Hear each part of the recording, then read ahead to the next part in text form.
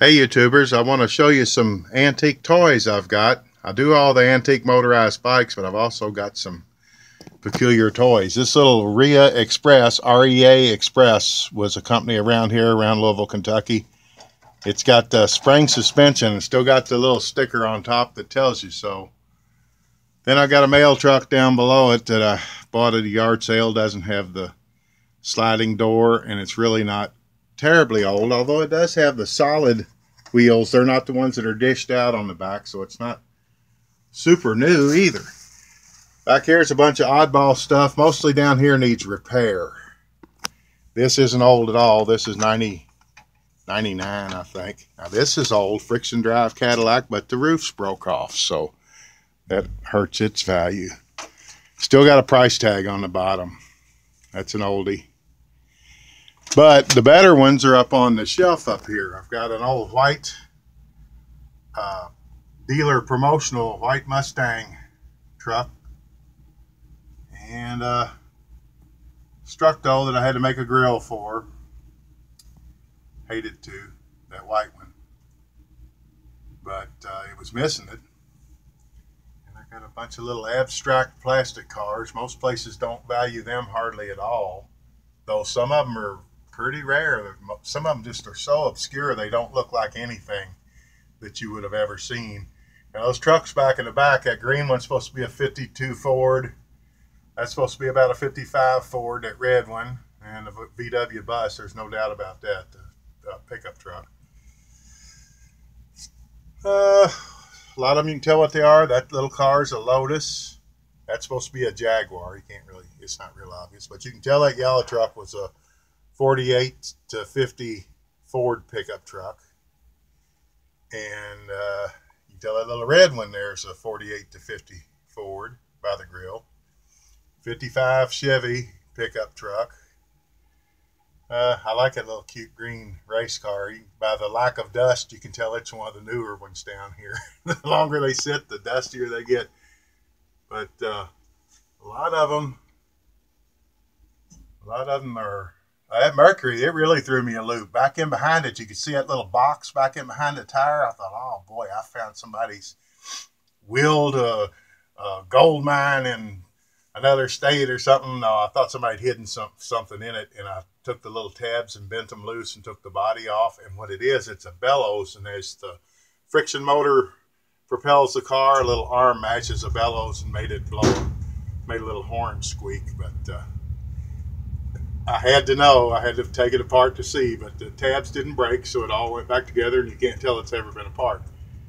And some cute little tractors. The front end off of a neat old Tootsie Toy truck, but it's broke off, so it's, like I said, they're nothing super special. A lot of them have issues.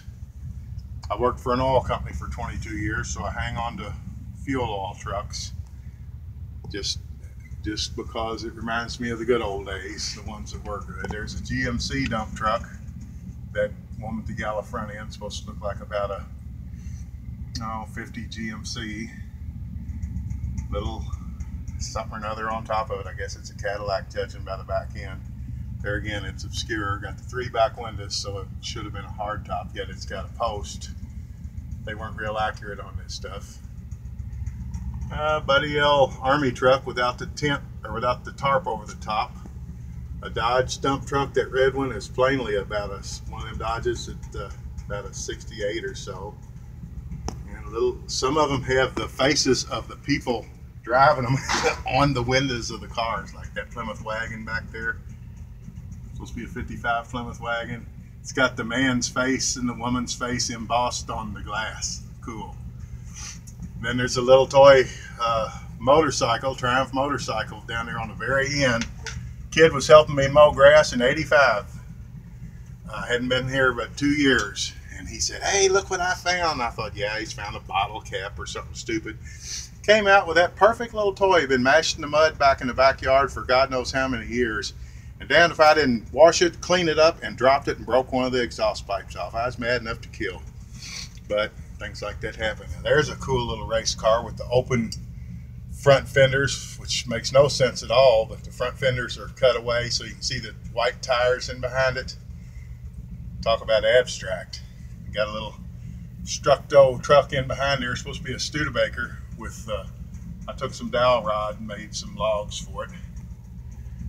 But that little Cadillac's got BB dents in the side of it where some kid dinged it with a BB gun.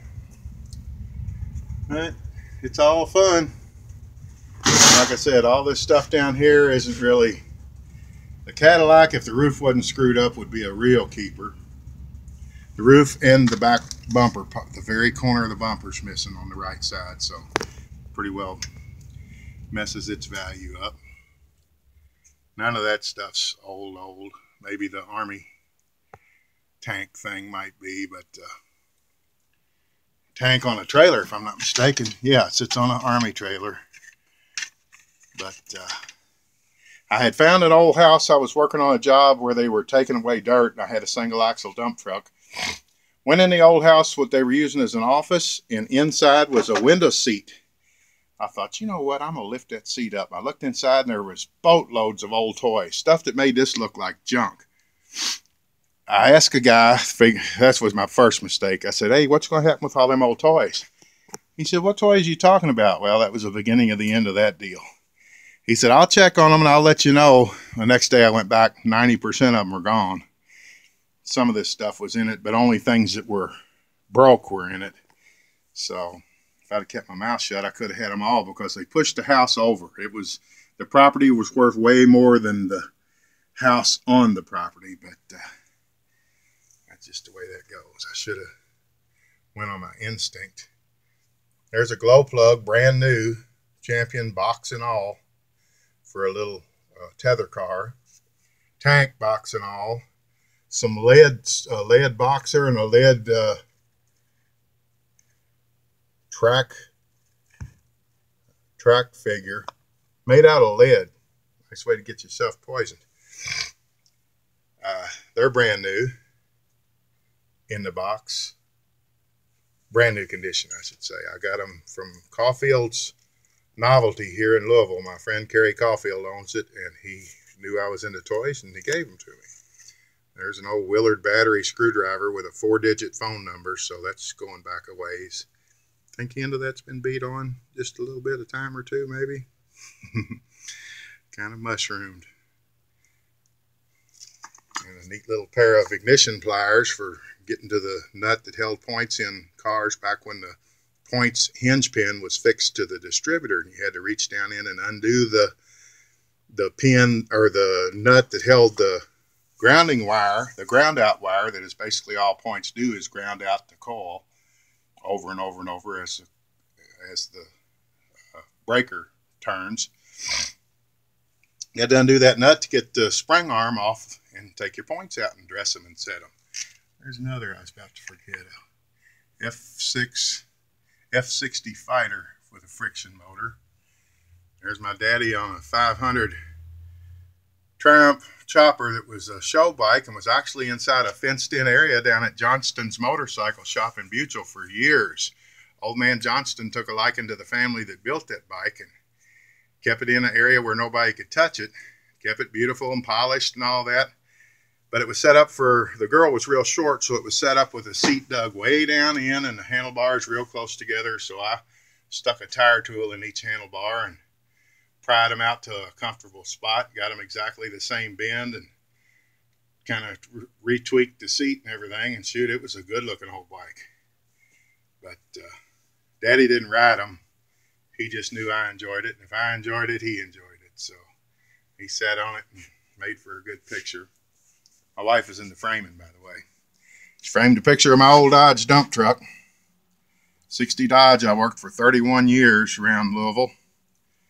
Everybody in this town's seen it or loaded it full of creek rock at one time or another. All the kids have. There's a little toy. Probably the value's run because I had to paint it, but it was so boogered up there was no paint left on it, and somebody had spray canned a bunch of paint other than the original on top, so it had to be stripped and changed up. And I put that little hand massager thing on it just for looks. No big deal.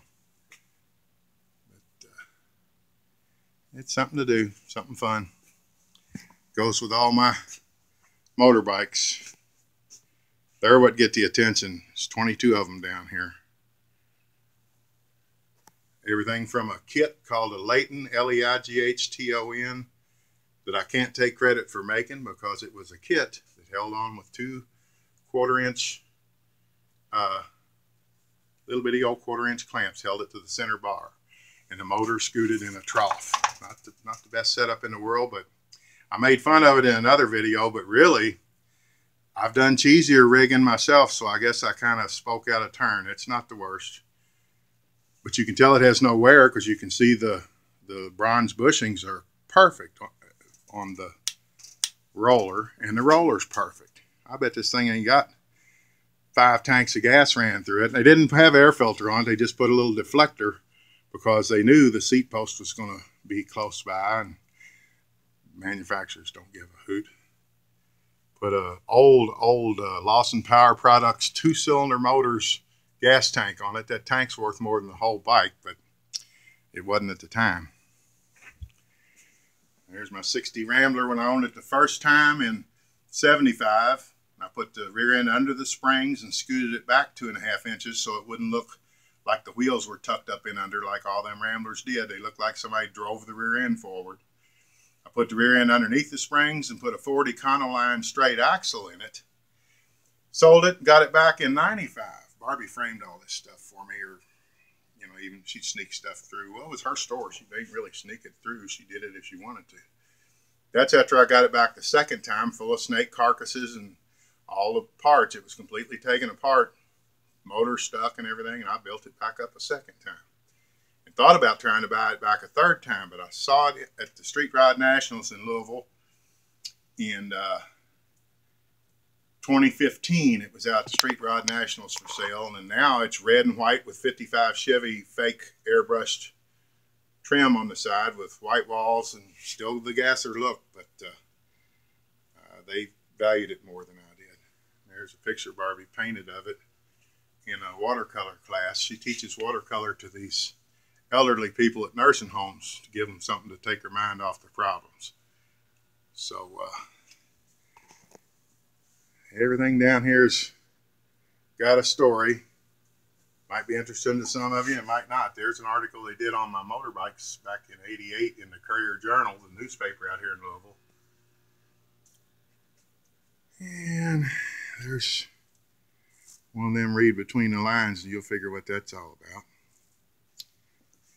There's Iron Horse. I've showed all this before, but not in the same video as the toys. I'm getting up to about 13 minutes, and I know people don't want to watch long videos, so check me out on John Wade, W-A-D-E, YouTube, or Wade Made Motorized Mayhem. But actually, John Wade YouTube will get you more of the videos. There's 42 videos, but on one way that you pull them up, it only shows 31, I think, and I don't know enough about it to know how to change all that. I've got boatloads of motor. I got a Sears bike bug. It is like brand new. There's no paint burned off of it. The rubber exhaust is still perfect. The clamps, everything's there except the gas in the tank. I want $150 for it. You couldn't get any newer unless it was in a box with a price tag on it.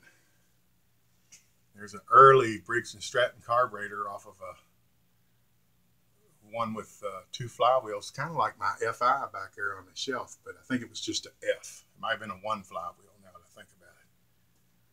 And an old Lawson up there with the carburetor on pipe threads and a little bitty bolt pattern on the bottom, a little tiny Lawson. And my Jacobson 3 horsepower front wheel drive with a 5-speed wheel that did have 5 gears back there in the corner. That was a bad dude. An invitation for a hospital trip, but it's been detuned to its lowest gear intentionally because it was deadly. 3-horse Jacobson off of a real type that I junked out 30, 40 years ago. It was scary and loud. My goodness, had a big old removable, cleanable muffler. You could take it apart and clean it and put it back together. So that ought to work. John Wade on YouTube. Appreciate you watching. Goodbye.